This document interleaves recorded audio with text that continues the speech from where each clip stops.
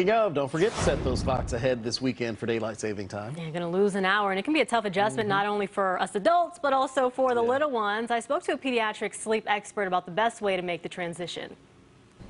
Springing forward for daylight savings is a hard transition. It's that time of year again. Clocks spring forward 1 hour. That means you'll lose an hour of sleep come 2 a.m. Sunday. We're actually asking our bodies to do everything 1 hour earlier than we would otherwise. Dr. Sujay Konsagra is a pediatric sleep specialist with Duke Health.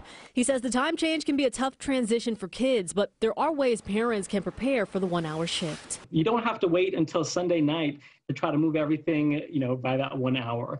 So about 3 days leading up to daylight savings, try to get to bed about 15 minutes earlier and try to wake up about 15 minutes earlier than the night before. That way you're already ready to make that transition when daylight savings arrives.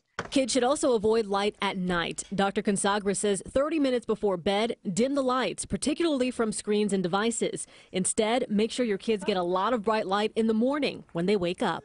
Because bright light first thing in the morning helps adjust our body clock in the direction we're trying to move. Makes you want to go to bed earlier and wake up earlier naturally. And Dr. Konsagra says the 1 hour difference can be tough on teenagers too, because they naturally just want to go to bed late and wake up late. I can only imagine. We were saying it doesn't really bother us too much. No, it doesn't bother me. I mean, not too bad because it happens on the weekends, Right. and I don't work weekends, so it's Just a little stay bit in easier. bed. Yeah. All right. Well, now we want to hear from you on the topic of daylight saving time. Are you in favor of staying on daylight saving time? Right now, 82% of you saying yes, 18% say no.